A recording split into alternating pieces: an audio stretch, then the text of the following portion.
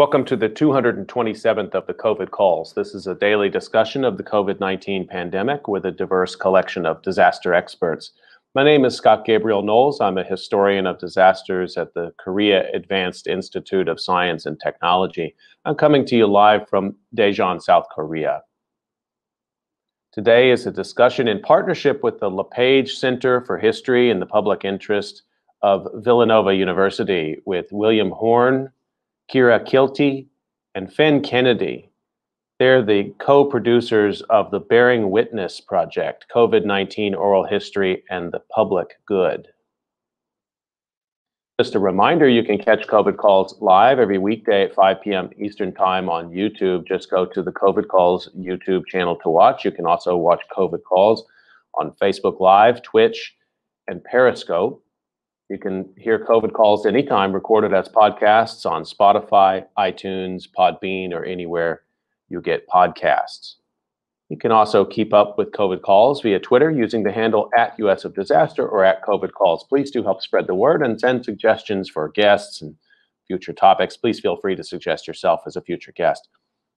As of today, February 24th, 2021, there are 2,486,405 deaths globally from COVID-19. That's according to the Johns Hopkins University Coronavirus Resource Center. There are 502,660 deaths in the United States from COVID-19, and that's up from 501,947 reported yesterday. It's a way to bring some humanity to the numbers. I've been reading a life story or a story of advocacy for those impacted by the pandemic, and I'd like to continue that now. The headline is From COVID to Tracheostenosis.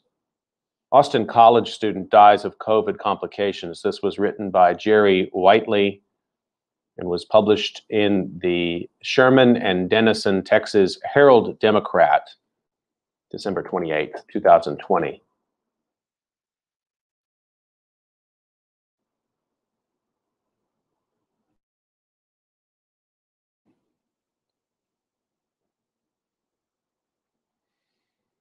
When 21-year-old Chris Miller arrived on Austin College's campus in Sherman, Texas this past fall, he was a 300-pound, 6-foot-tall young man with his entire future ahead of him.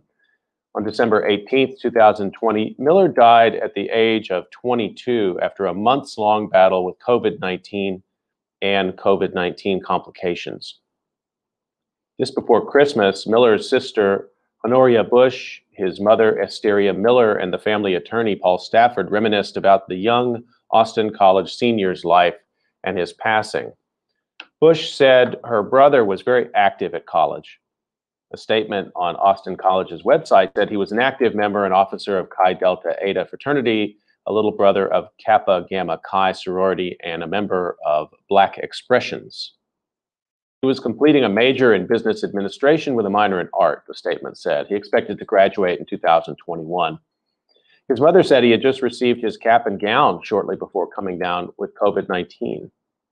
Miller's fight began a few days after convocation, soon after a friend of his who had attended the ceremony tested positive for the virus. His two roommates would eventually test positive for it as well, but all Chris Miller had reported was that he had lost his sense of taste and smell, two commonly known symptoms of COVID-19.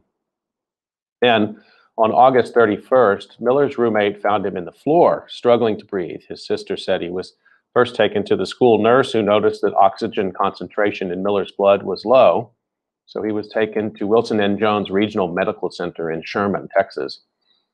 By September 3rd, his sister said he required a BPAP machine, and that day, they transferred him to Texoma Medical Center in Denison because he would require more resources as far as his need for oxygen. The next day, the family received a call from the hospital saying he was going to need to be intubated. And they got another call saying that even with the ventilator at 100% oxygen, his levels were still in the 40s. So they requested to put him on an extracorporeal membrane oxygenation machine, which would drain the blood from Miller's veins, fill it with oxygen, and remove carbon dioxide, then return it to his body.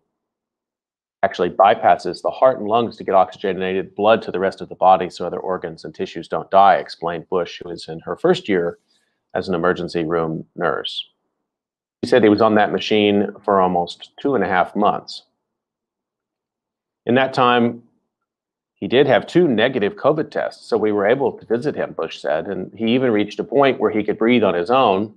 By early October, tracheostomy that had been put in his throat to allow the ventilator access had even been removed, and he was stepped down to a lower level intensive care unit. On October 22nd, Chris Miller was released to rehab at home, but only a week and a half later, he began to have trouble breathing again. He was taken to Baylor University Medical Center in Dallas. They found out he had a tracheostenosis, meaning that when they took out the trach the first time, it had healed the wrong way, his relatives said.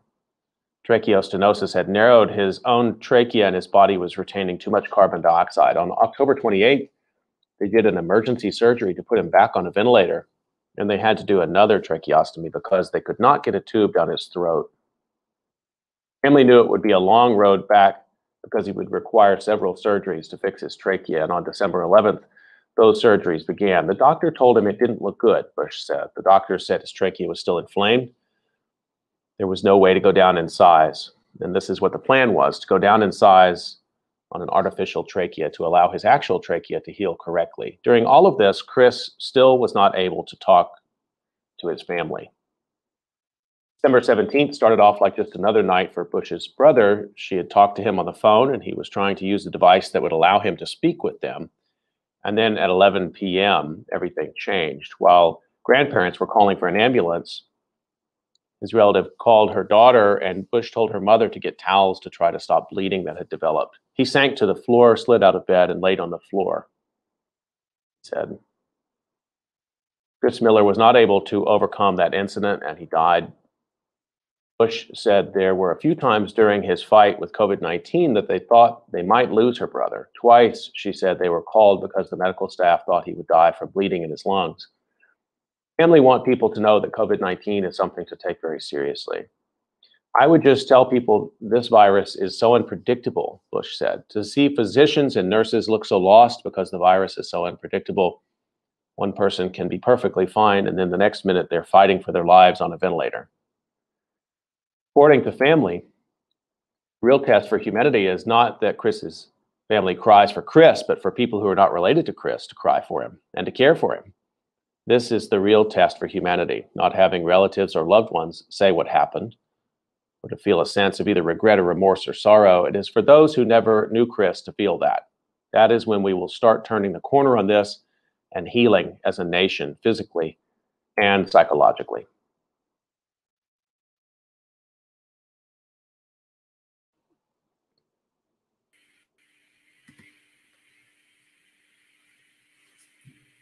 Okay, we're going to turn to our discussion for today. I'm really pleased to welcome my guests. Let me introduce them to you. William Horn is the co-founder and editor of the Activist History Review and is an Arthur J. Ennis postdoctoral fellow at Villanova University. He writes about the relationship of race to labor, freedom, disability, and capitalism in post-Civil War Louisiana. He holds a PhD in history from the George Washington University. Kira Kilty is a doctoral student in the Theology and Religious Studies Department at Villanova University. Her work employs fashion theory and theological ethics to interrogate the fashion industry and its contribution to labor exploitation, racism, and environmental degradation. She's also interested in garments as loci of power, mystery, and presence in both religious and secular settings. Before coming to Villanova, she studied at Iona College in New Rochelle, New York, and received a bachelor's degree in religious studies and a BBA in accounting. Dr. Fenella Kennedy, my third guest, is an assistant professor of dance at the University of Alabama. Their research, creative and theoretical, examines how different articulations of dance practices can shape our values and who we are as a society. Before joining the faculty at Alabama, Dr. Kennedy danced with Aegis Live Arts and Nutshell Contemporary Dance Company in Europe, where they restaged Martha Graham repertory on undergraduate students. In their spare time, Dr. Kennedy teaches and organizes events for the blues and fusion social partner dance communities. Really pleased to have you all here today. Thanks for joining me on COVID Calls. So let me start the way I usually do, which is just to find out where you're each calling in from and what the pandemic situation is looking like there. And what I'd like to do is, okay, let me start with, Van, can I start with you on that? Yeah, sure thing. Where am I at because of the pandemic? Where are you calling in from, and what's the pandemic situation there today? Okay, I am calling in from the University of Alabama at Tuscaloosa. I am in a curtained off corner of my living room. And at the University of Alabama, we are gradually going back towards more in-person operations with the hope that things can be more in-person from the fall. The faculty are slowly getting vaccinated. I have had my first dose a few weeks ago and will receive my second dose on Friday next week, which I'm delighted by. Unfortunately, we have students who are catching COVID-19. We have people who are sick in the neighborhood. You may have seen us in the news at the beginning of the year when Tuscaloosa won the football and several thousand students flooded the streets of Alabama. Luckily, after that, the university faculty were given permission to teach remote for the first 2 weeks, which is something the university has not done before. So I took advantage of that for the start of my semester. And now I'm teaching a combination of remote and hybrid classes. It's, through the fall, and I did see those kind of shocking images from time to time from Alabama. I wonder, not to speak for the university administration necessarily, but, to have all of that happening with the politics of the fall, the campus must have been, there's this tension about being on campus at this time, but it must have been a really tense environment. It was absolutely, because there's obviously in a campus environment and in a campus town, there's a stress between the folks who want to be as absolutely safe as possible and the pressure from your job and what you're being required to do, and the folks who are really wanting to go out and act in ways that maybe I personally did not feel was safe. And as a university instructor, you don't know who is in your classroom. It was deemed quite early on that despite having a COVID tracking app, a student in your class was not considered close proximity to you. So instructors were not informed if students in their class tested positive for COVID, so we've been dealing with a lot of cultural shifts and lacks of information and trying to make the best of it that we can. I think everyone has been very graceful with each other. I know a lot of our students have faced some incredible hardships over the last few semesters around family loss and economic hardship. And I'm lucky that we're in a department that's small enough where we feel like a family, and we've tried to handle that as best as we can together. And I'm sorry, at the introduction, I read some biographical information from you, but I think I might not have captured everything you wanted to say. Is there something else you wanted to add in terms of just your own background to help us understand the context of your work? Oh, it's mostly that the name that I have on my screen, which is Dr. Fen Kennedy, is my name, and that is the one I'd prefer to be used. Thank you for that correction, and my apologies for that at the top. That's all right. Kira, if I could turn to you now, where are you calling from? And same question, what's the pandemic situation there today? Sure. Thank you so much for having me on. This is wonderful. It's great to talk about the project and these issues. I am calling in from Ardmore, Pennsylvania, so on the main line, as it's called, and I'm about 10 minutes from Villanova's campus and about in the opposite direction, 20 minutes from Philadelphia. Right now, in Montgomery County, which is the county I'm technically in, COVID cases have gone down. They're slightly better than Philadelphia, but COVID is still around and it's still concerning. I don't really have an idea into how campus is doing just because I am not on classes on campus. I actually have set up my own little student space in my apartment just for my own safety and for my own concerns, because I do have some health issues. So it's been great to have that space and to have been accommodated by the university. And my hope is, I know that campus is still doing some in-person classes, offering remote accommodations. I hope that remote accommodations will still be honored come fall, and not seen as kind of this gift to students. It would be nice if we could continue the sentiment that it is important and is doable. It's not my favorite way to learn, for sure. I miss people, I miss classroom experience, I miss seeing my colleagues and my friends, but it's better than the alternative. And I like to know that I'm not contributing to anyone getting COVID or spraying it around. That sentiment that you're describing is one that I've heard from several folks I've talked to in the disability rights community who've really made this point that, you know, universities can make the pivot to accommodation in all kinds of ways. A pivot that we were told, not every university, but many universities had said, well, that's not possible, it's not viable. Well, it turns out it is viable. And Kira, your question about, well, what will it be a pivot back, or will there continue to be a broader range of educational outreach and support services is one that I think it really resonates very broadly. But how have you maintained your sort of academic and intellectual community at this time then, if you're working in this more remote space? That's a great question. Well, it's a lot of calls. I, like maybe all of us, get screen fatigue now every day. So I tend to opt for a lot of phone calls with colleagues and friends. I've taken up letter writing again, which has been wonderful, but since the post has been a bit delayed, it's really just a matter of communication with colleagues. And it's not always in the academic vein. So it doesn't just have to be, well, you know, what are you working on? Doing a kind of virtual study space. So that is really helpful. It's also checking in and looking out for each other.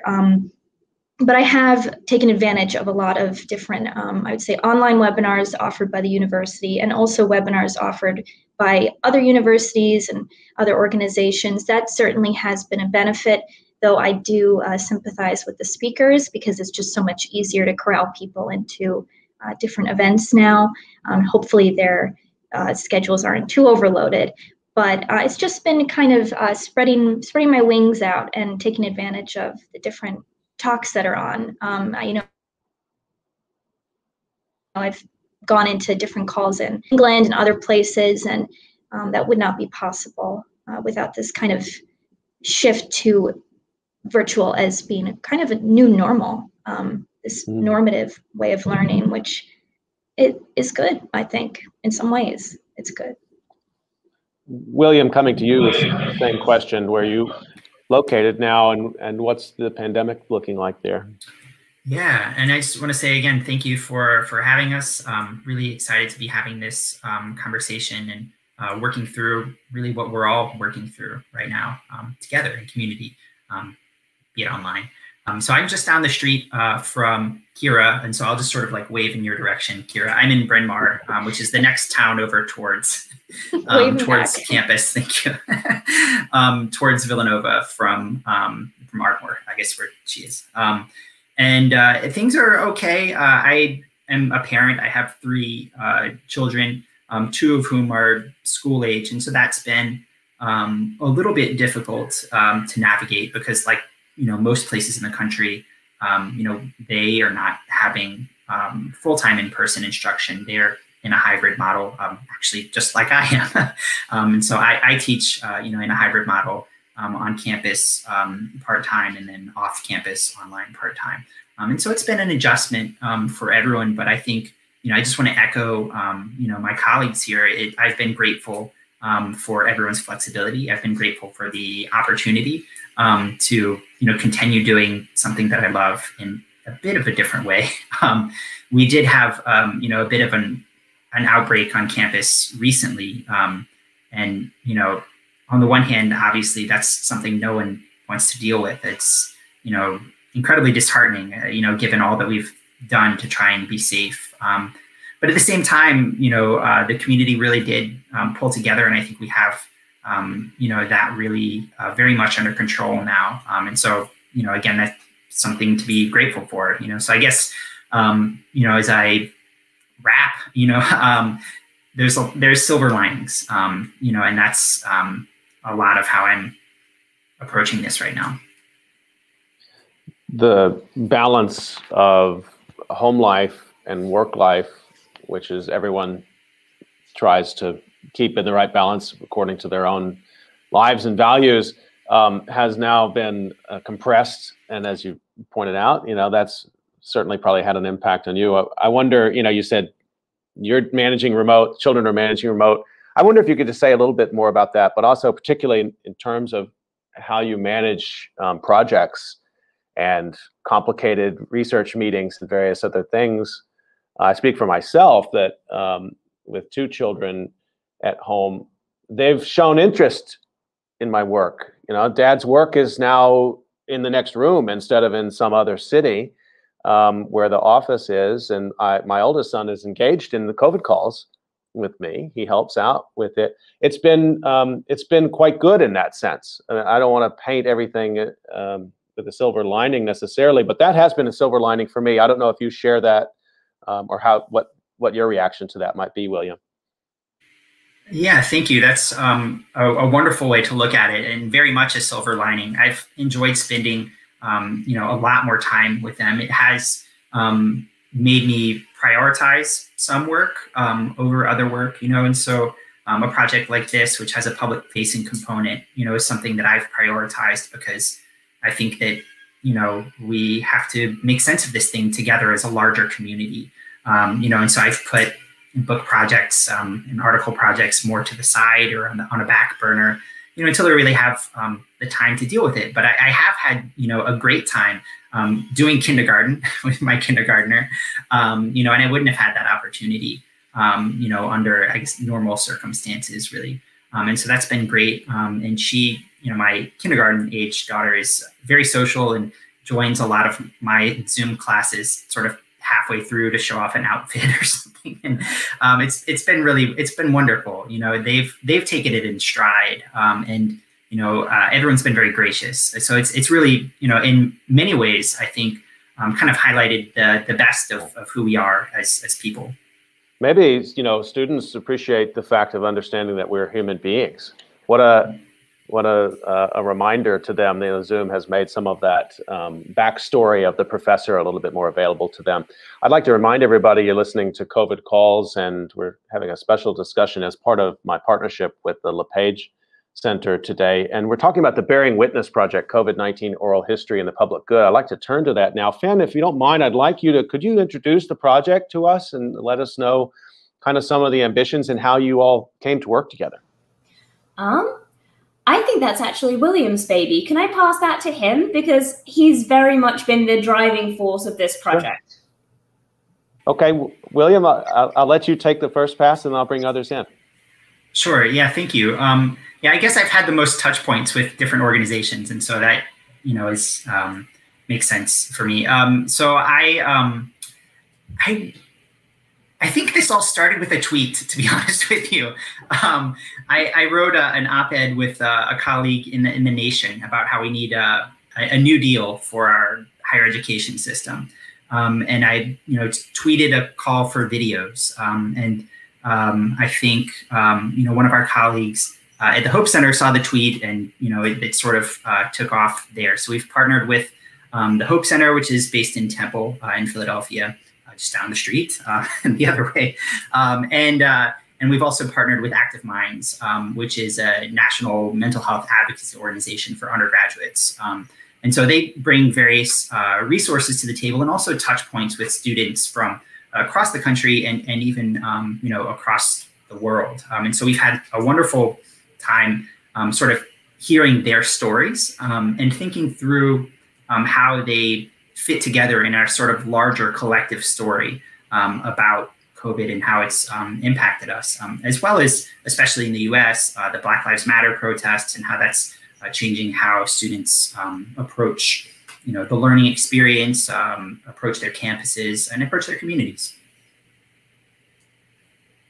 Just well, first of all, to underline the Hope Center at Temple, which is tremendous, and I've had David Kopish on as a guest, and who's engaged with that. And I was talking with him in an episode about a just recovery.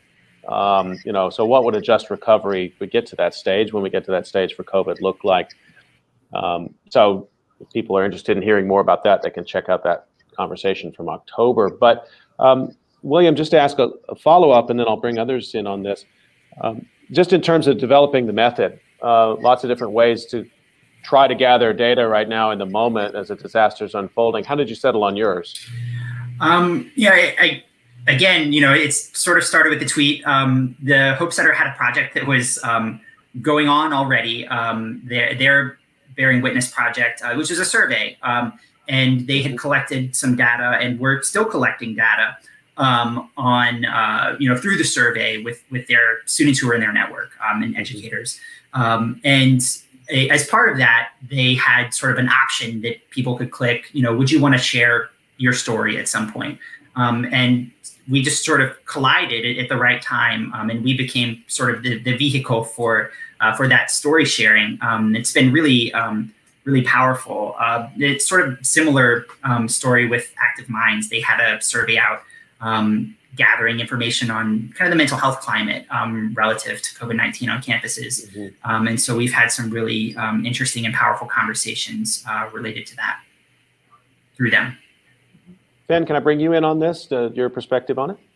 Yeah, absolutely. So I'm a dance researcher, and that is what I do. And obviously the pandemic completely disrupted that part of my teaching.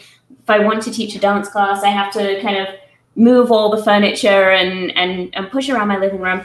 But I'm also a historian, and I do a lot of work trying to make sure that people's voices get heard, and particularly marginalized voices get heard.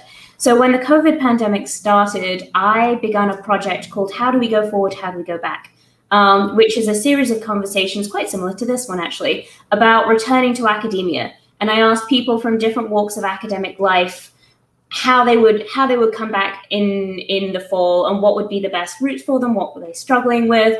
And I'd done a little oral history work before, and that project, it felt like just the most valuable thing that I could do with my time. And Willie and I collaborate on the Active History Review. So when I saw that he was looking for people with an interest in oral histories to interview undergraduates, I absolutely leapt on board and just dove in and interviewed a lot of students.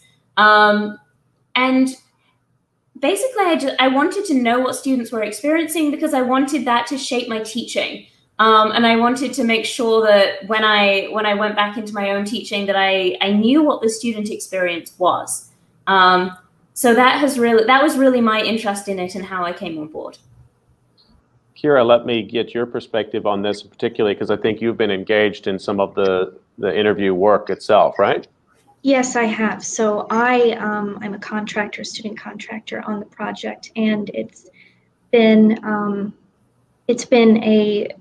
I'd like to say it's been a joy to, work through the different transcriptions, but it also is, it's heartbreaking. It's really upsetting. And I would say, as a graduate student, there are difficulties that come with my position, and, in terms of healthcare and in terms of eventual teaching. I do have colleagues who are teaching now. Some have gotten remote accommodations, some have not. But I do also have friends who, graduated from undergrad in May of the pandemic. And there's just been a layer of losses, really. And you can see that in the interviews. Now, the interviews are not just of students, they're of faculty and of other staff. But reading the student perspectives is, it's really quite tremendous in how overwhelming the situation is for people. And the thing is that there is no one student archetype.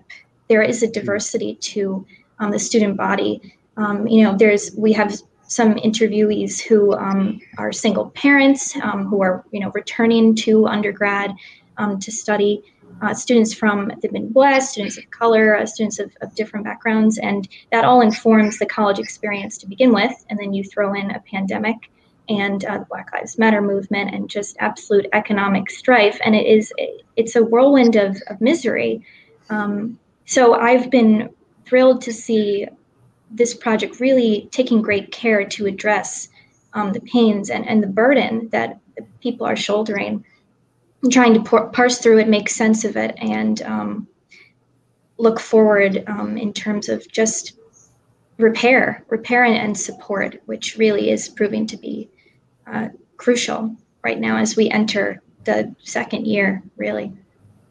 I was intrigued by the title of the project, William. The bearing witness part, of course, resonates broadly in terms of an oral history project, asking people to tell their story, bear their witness. The attachment of oral history to the public good I found fascinating and an important link. I wonder if you could say a little bit more about why these stories aggregate up to something that we would call service towards the public good. Thank you. Yeah, that's an excellent question. I think, broadly speaking, we need to remind ourselves that we're talking about people's lives here, and we on the project have an opportunity to do that for students, faculty, and staff, to help tell their stories on sort of a larger scale, what the pandemic has been like for them on campuses, how that's impacted their experiences, what needs they have, right?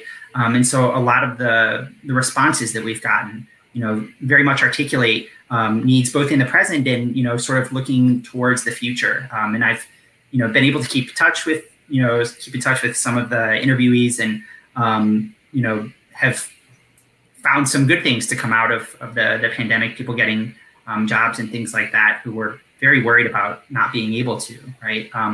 But, these are ultimately human problems that we face in a policy world, and especially in a university setting, we really need to remind ourselves that, we really are communities made up of these people. And that's how I, envision the public good that we're doing. I'd like to hear about some of the themes that are emerging and some of the kind of early findings that you might be able to point to here. I don't know who'd like to speak to that first. I'd like to hear maybe from everybody about it. Who'd like to jump in on that first? Just what are you learning in a sort of broader landscape sense?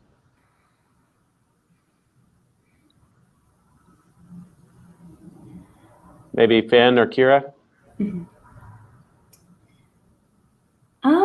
I think a lot of the interviews that I conducted were early in the pandemic, and some of the themes that came out for me, I noticed a contrast between the students who had somewhere to go and the students who really had nowhere to go. The students who kind of had a stability network and the students who really did not have a stability network. And it made such a difference. And I know that it seems trite to say that the circumstances of people's lives affected like their entire interaction with the pandemic. But really, if there was inequality in someone's life before the pandemic started, the pandemic magnified it. And I was thinking of, I just remember one student who was an undergraduate and in the process of coming out as queer, and all of a sudden had to go back home and was in a very religious household, couldn't speak to her parents. And actually, almost turning back to this question about the public good, what I found was there was this tremendous need for people's voices to be heard. And a lot of students in particular, they were seeing so many voices represented on a national scale and on a media scale and on an institutional scale, but not their own voices. And after so many interviews, because we had a list of questions and we'd worked through the list of questions, and then the formal interview would be over, and I would say, would you just like to talk for a minute? And once the camera was off, we'd go on talking, and maybe it was just someone who wanted to be frustrated in a way they couldn't be on camera, or someone who needed professional advice and they didn't know where to go to. So just talking about themes, but also talking about the public good, the idea that like people needed to be heard. And just as like with individual grief and individual trauma, we know that talking about it is a mechanism towards healing. When we have a national and international trauma, talking about it is still a mechanism towards healing. What we have is a shortage of listeners. And our project in some ways was an opportunity to be that, even if it was outside of some of the formal questions that the work needed doing. Well, that really strikes a chord with me and with others I've talked to about the maybe the broader role of social sciences and humanities right now in these kinds of projects. And your description of when the camera goes off or when the microphone goes off, And I can't tell you how many times I had Zoom classes in the fall where when the Zoom meeting ended, but there'd be that one or two students who stayed after, just as they would probably ordinarily, but with a much more acute need to really talk. And that's part of this as well. I know you're not presenting this project as a therapeutic intervention, but informally it must be so. Kira, I wonder if you have had that experience yourself, and same kind of question to you, what other kinds of landscape level, sort of broader themes are you pulling out of the work? I would absolutely agree that it's very cathartic to, I imagine, to conduct the interviews, which I did not do, and to take part in them, and also to parse through them and see, oh wow, this person is having a similar experience to me, and also be greeted with, oh wow, this person has a completely different experience and grappling with privilege and things like that. But to that point, one of the key themes that I think factors in here is one of mental health, and Dr. Kennedy was, kind of speaking to that in terms of a shortage of listeners, and also a shortage of people who really know how to listen. I don't think we quite know how to listen. We know how to talk past each other and talk at each other, but not really be there to just hear and to receive that pain. So in terms of the mental health category, across the board, and we know this, that people have really been struggling during the pandemic and putting forth their best effort to abide by different CDC guidelines and to keep others safe. But jobs have been lost, and the interviewee that Dr. Kennedy was speaking to being dislocated from their community that was really affirming, and to lose that, I mean, that's traumatic.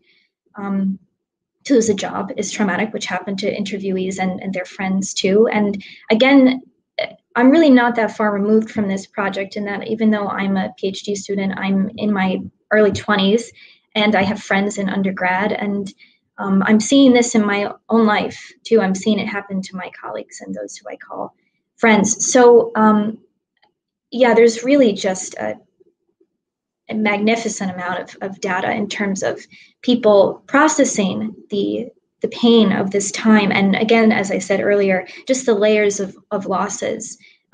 Again, particularly for students, they've lost friends, they may have lost professors, parents, and then also, and this is not, I don't think we should downplay this other kind of loss, this loss of ceremony, losing the graduation. And I did not have I received a master's alongside with working on the PhD, and I didn't have a ceremony. I was fine, but I think if I had been a senior in college, I would have been really, really devastated. And there are other themes that I could speak to, but I'll step back then. Yeah, the mental health one was really, really generative in that way. Well, congratulations on receiving the master's degree. And Thank you. You're welcome. And it's also, it's really important, right? These ceremonies, which sometimes under ordinary times, maybe we would say, we might even say, I don't care about that. You realize the opportunities for people to gather around you and say, hey, great job. They're actually pretty few and far between. To sacrifice those means a lot, right? Yeah, absolutely. I mean, I would say, this is funny. I was having a discussion with a colleague. This was fall of 2019.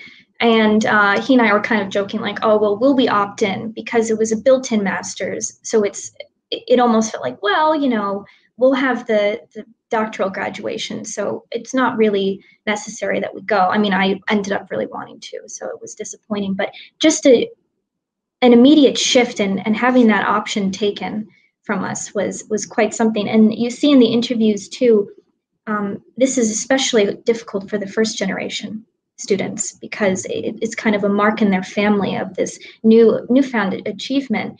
And to kind of just have a little ceremony on Zoom, and maybe you get mailed a champagne flute and that's it. It's like an okay consolation prize, but it doesn't measure up. So my hope is, and I have heard some colleges and universities make promises that students will have a ceremony eventually. And I do hope they'll follow through on that, because that seems to be a really crucial ritual and more important than we might intuit. The pandemic is a meeting ground of multiple disasters. And William, I want to talk with you and with others about this, that you had the disease itself, and of course the disruption, and then the economic precarity, which we were just talking about, but also this profound moment of racial injustice in a long line of racial injustice in the history of this country and around the world, but really brought literally into the living rooms, onto the screens of people. And, cities rightfully and students rightfully stood up. And, young people across America have led so many times recently in climate change activism, in safety in schools activism, and now with the fight for racial justice. William, how did that intersect with this project? I'd like to know a little bit about what you heard from students, but also how you thought about your research design in the midst of that as well. Thank you. That's a wonderful question. So I guess I'll narrow in on one student, because I think her story is just really profound. She graduated and she's a teacher now, so I guess I'll narrow in on a teacher. But she went to John Jay, Cassandra Johnson, and she majored. She had a background in women's and maternal health, and sort of an emphasis on Black women's maternal outcomes. She was also a single mom as she was going through undergrad, and now teaches in Brooklyn. And so, I think for her, she's a Black woman, and she saw, the pandemic affecting her life, right?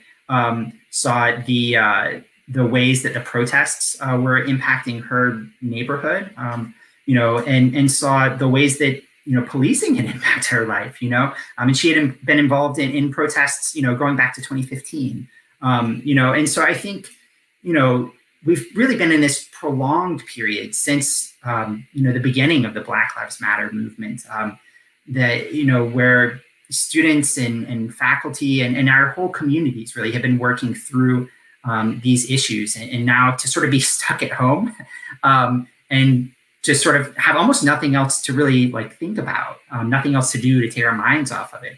I found my students have been profoundly impacted by that moment, and, teaching even, common texts, like a Martin Luther King text or something like that students have encountered before, their interaction with it is radically different. In terms of my research, I research, broadly speaking, Black emancipationist movements and their relationship to white supremacist movements. And so, I've been very interested, particularly in students and campus responses to the Black Lives Matter protests, responses to calls for racial justice, because I think we all know, it's no surprise that campuses in many ways have been sort of magnifiers of inequality, amplifiers, even as they sort of pitch themselves as being quite the opposite, as a means of social mobility. In fact, in terms of the debt and access issues, very much the opposite has been the case. And so it's been a really exciting time, I think, to be having those discussions with administrators, and to be networking with people across the country who care deeply about a more equitable future, and really see this as a time to bring that about. Fan, let me bring you in on this. And there's one particular part that I wonder if you, to get your sense of it, is how the mood of students might be fluctuating, because I know others I've spoken to in my own experience that in May and June and July, it was an active time. And campuses, many I think around the country, didn't tell students, hey, you should just sit tight in the dorm. I think that may be a bit of a mixed picture across the country. Certainly not in Philadelphia, they didn't do that. But by the fall, the mood had shifted somewhat among some students that I talked to. They were worried that there was going to be reversion back to just normal, and that the moment had already slipped past. That's just my own experience. I haven't done it in sort of in-depth analysis of the interviews the way you're all working on. What's your take on this? So my take, I was thinking what you said about research design, and we quite deliberately structured a discussion of Black Lives Matter into our research questions, because we wanted to go in with the expectation that all students were thinking about this moment of racial injustice, that it wasn't an issue that maybe only niche populations of students would be thinking about. And I think going in with that assumption was very helpful, because I think that students were hungry to talk about these issues. And I'm thinking particularly of one student who I connected with, and I connected with her deliberately because she was actually at the Ohio State University, which is where I got my own PhD. So I had been familiar with some of the campus climate and some of the city climate around these issues. And Columbus Police Department is brutal. And it has a very militant response to protests. And so I had a lot of background context about what it might be like to be a student and a Black Lives Matter organizer and a campus activist, all of which she was, an incredible young woman, and trying to both like make demands and advocate for students and take care of herself and advocate for racial justice. And just running into roadblocks and running into administrative roadblocks and delays and slowdowns, and we have to go in with a measured response. And I don't think that's unique to any particular university. I think there's the activist movement is always very hungry for, this is the thing you need to change now. It is killing people. We need to do something about it. And there's often a deferment to the long-term goal and the big picture strategy. And I can see that as being institutionally useful, but it's always also very frustrating to the folks who need the change to happen right now. And so I think in the fall, there was a lot of hope that people would make change right now. And in some places that change has happened and there's been quite an upswell of hope. And in some places there has been that, okay, now we're settling down a bit and we can move towards those delays and those institutional things. And as it moves into the cogs of bureaucracy, things get slowed down and things get minimized. There is one thing about student mood, though, which I want to touch on, which is when I begun teaching history in the United States, and I used to teach in the UK and English, you had to, and especially me as a transgender professor, you have to be very, very careful about what you state as fact. And at the beginning of my teaching career, I had to caveat the idea that there was racism in the United States. I had to be very cautious around how I made that statement and to what extent I made it. I don't have to be cautious around that statement anymore. I can walk into a room and I can be aware that my students are on the same page, that racism exists in the United States. And that seems like such an obvious thing to talk about, but it is a monumental shift in the culture of students that they are more tuned in, they are watching the news, they're more politically aware, they're able to have critical discussions about what is going on in the world around them. And I think that often students get ignored or dismissed, or their viewpoints are thought of as inherently superficial. One of the wonderful things about these interviews is just collecting so much data that says no, student voices are valuable, that they are educated, that they are aware, that they have solutions for the future of education or for COVID or for the country, and that we need to be listening to them. This spring, I think the mood has shifted to exhaustion, really, if I were to put it in a nutshell, as more and more people are dealing with grief and loss and hardship. But that would be my summation of where the students have been as I've kind of tracked them through the last, I don't know how many months. Van, I mean, just to make that statement, racism exists in the United States as a starting point for conversation. And I really like the way you put it, that to somehow recapture that as something that we don't just treat as a, yeah, we're going to get to that in the curriculum, racism was a thing, but to actually be attentive to the verb tense there. William, I wonder if that's resonated for you in the work that you've been doing in this project. Again, I'm really struck by this public good and the reservoir of interviews not only as serving as a public good, but also creating a public good. That is, the interviews themselves serve the public good by hearing a critical mass of student voices saying, no, this matters to us right now. Right. Yeah. And I don't think that we've encountered a single interview, and I haven't encountered a single student who isn't attuned to what's happening, in terms of racial injustice and the need for racial justice and a racial reckoning in our country. And that is astronomical. I've been teaching for a long time too. And, I'm from the Deep South where, we have lots of cliches about things and for a reason, right? The racism structures things a great deal, where I'm from. And I think universally across the board, even back home, people acknowledge like things are bad and need to change. And I think that's really important, and I think one of the things that's really powerful about this project is sort of realizing the extent to which, many of us are sort of on the same page, like where we are now in terms of COVID, in terms of access to medical care, in terms of access to education, in terms of access to opportunities. None of these things are sustainable over the long term. And that's come out in pretty much every single interview that I've come across is that this just isn't feasible over the long term. Something needs to change. And I think everyone was sort of feeling that in the moment as we're all locked down and Black Lives Matter erupts, and I think it felt like a great gulp of oxygen. And talking to interviewees at the time, that's how they expressed it, that things really are changing and things can be better, and that we can have a more equitable and just future.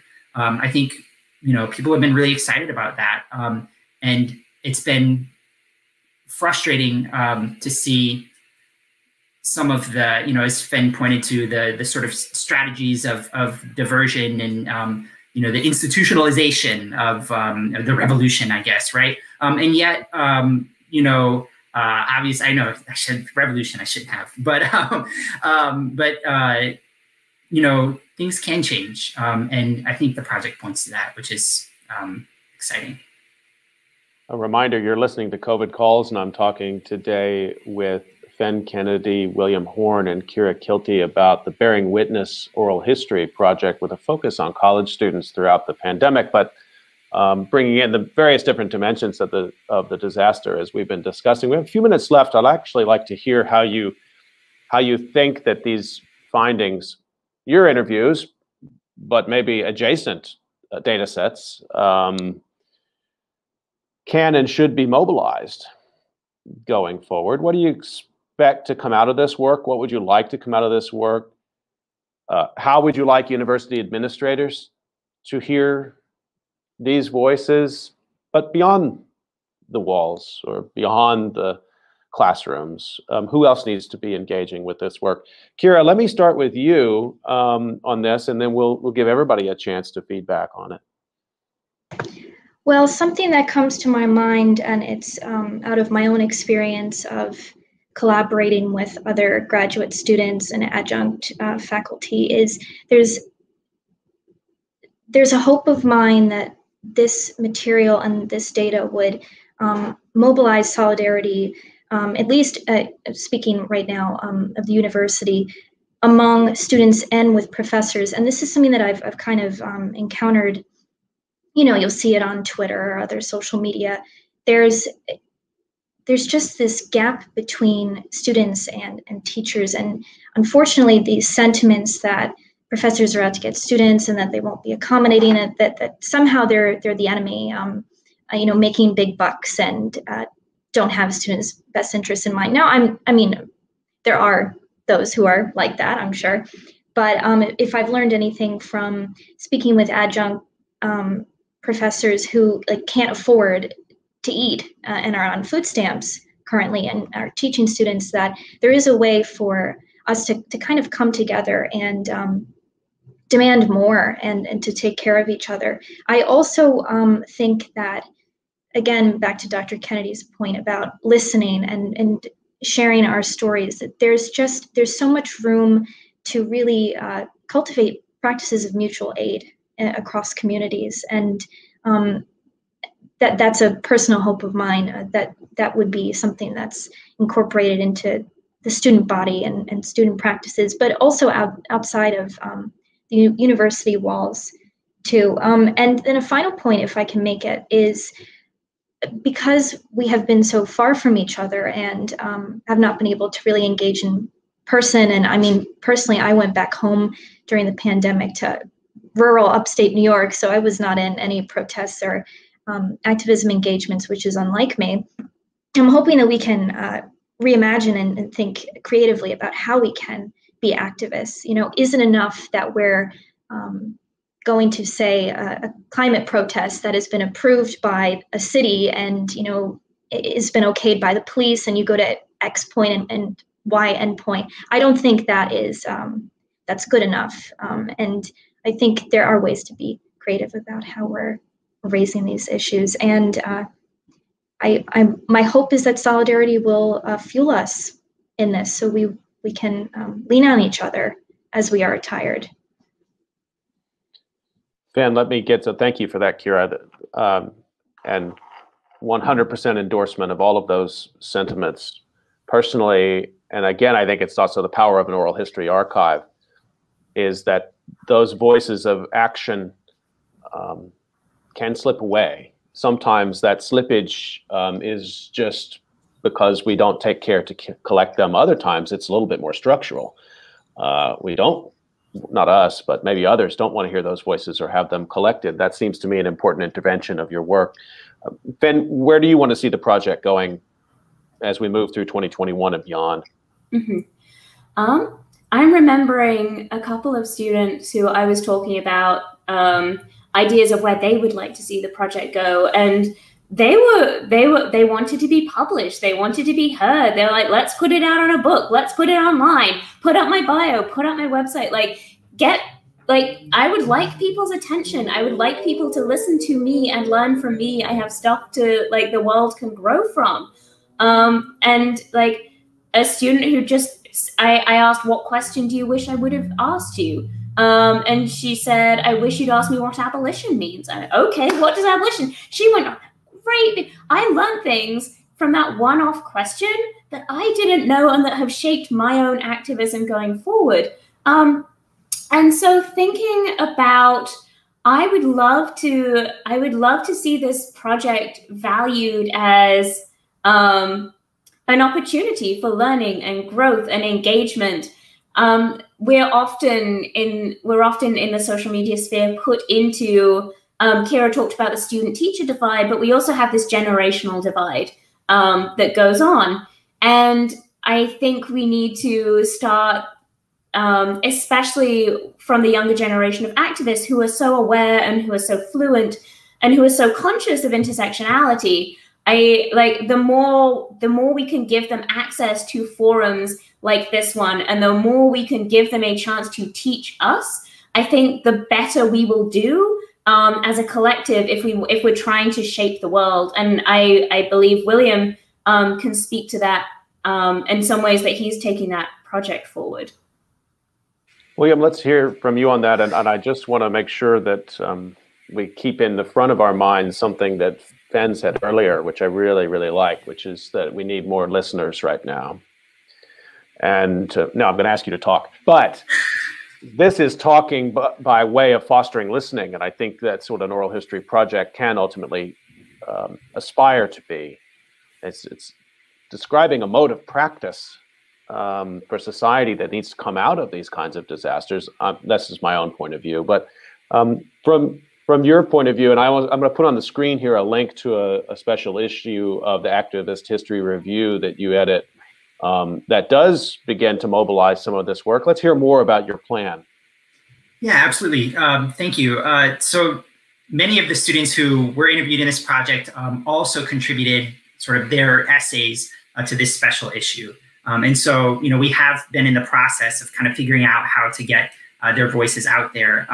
Another element of that is putting together these sort of shorter issue videos, I guess, that compile several of their stories around a particular issue, be it mental health, be it food access, things like that. And so those are very policy oriented. And so I guess that's a public good issue I should have mentioned earlier. It sort of slipped my mind, but I said the word revolution, so it's okay. I think we're also going to put together at the end of this maybe sort of a scholarly article that talks about some of the data that we've collected, shares some of the stories, and thinks through some of the solutions that our interviewees proposed from across the university spectrum, be they students, faculty, or staff.